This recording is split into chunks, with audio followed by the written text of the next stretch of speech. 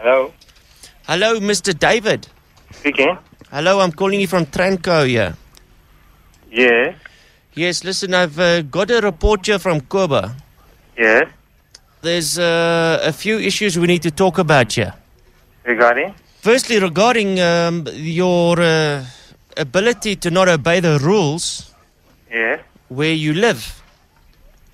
What type of rules? Having more than a whole house full of people, a flat full of people.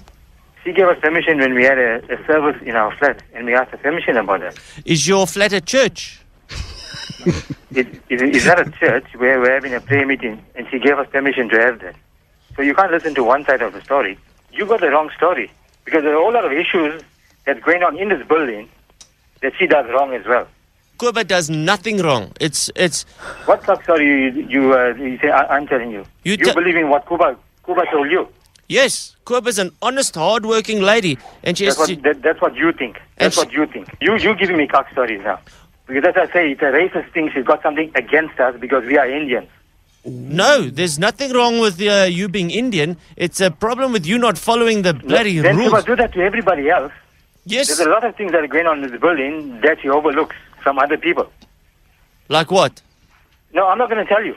I'm not going to tell you. Because there's nothing. I'm not here to complain about other people. Yeah, but she overlooks it. Exactly. There's nothing. You see, you can't give me one example. No, why must I complain about other people? She's complaining about me. Well, everybody else here is complaining about you. Listen, we've got another complaint that there's the smell of your cooking is annoying the neighbours. I don't know what nonsense is that. You know what you are telling me? It's bullshit.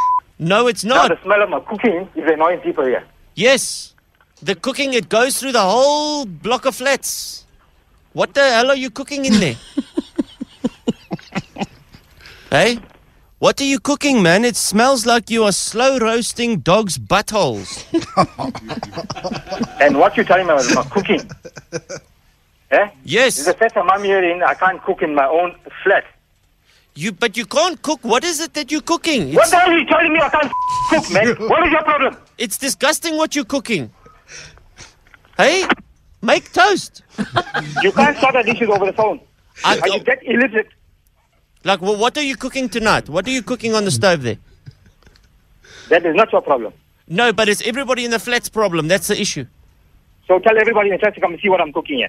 Can you maybe buy a recipe book or something? Because you clearly don't know how to cook in that house. Go and ask your wife to buy one for you. Because the first time I'm hearing the bullshit story about somebody cooking.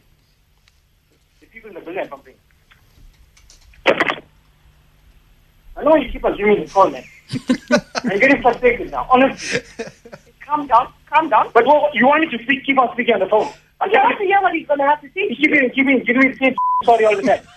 He's really... Jesse. Hello?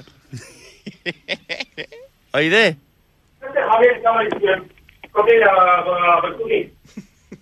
What's the complaint about your cooking? That is affecting everybody. Calm yourself down. You think it's very easy. Yeah, but then what else can I do? So why are you not talking to the person? Why am I supposed to want to speak to you? You're the man of the house. Please. You found some coke. They're talking about you and your cooking. You need to speak to them and sort it out. What must I sort out? What must I sort out? I'm telling this person to come here. I'll swear his mother just now if you ever phone again. Please, mother. His mother, I will say. Yeah. Not me. Not me. Hello? Hello? Sorry, no problem. Hold on.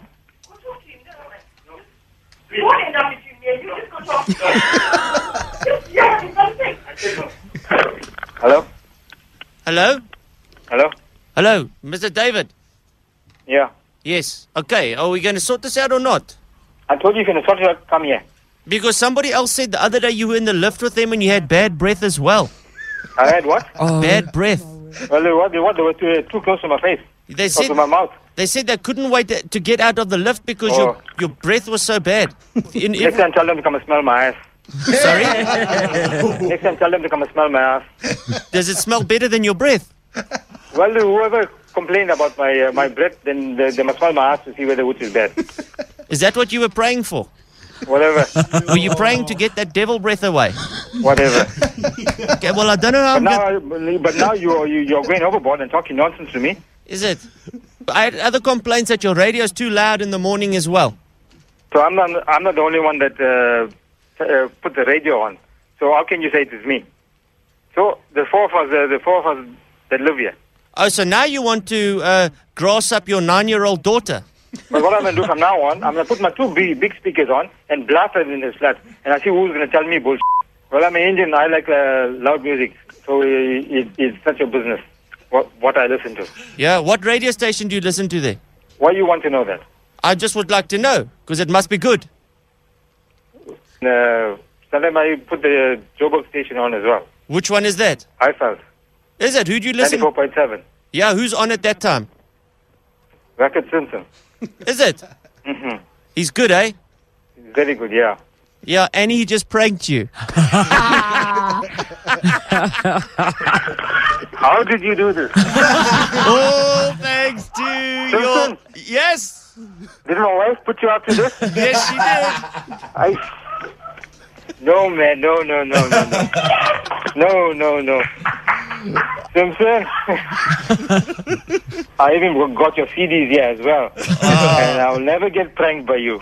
Hey, that was good. Hello. Gosh. Whackhead, thank you so much. Squared him out. Got him. I love it. They were having a domestic issue in the background there. Hey? I love it. It's your cooking, it's not my cooking. Yeah. Love the way he throws his 9-year-old under the bus there. Hey? It's not me with the radio, it's her. Yeah. And jumps on the stereotype. Indians do like loud music. I'm going to blast my speakers. That's it. Love it. You guys are awesome. Good morning. Living in South Beach, Durban. Listening every single day.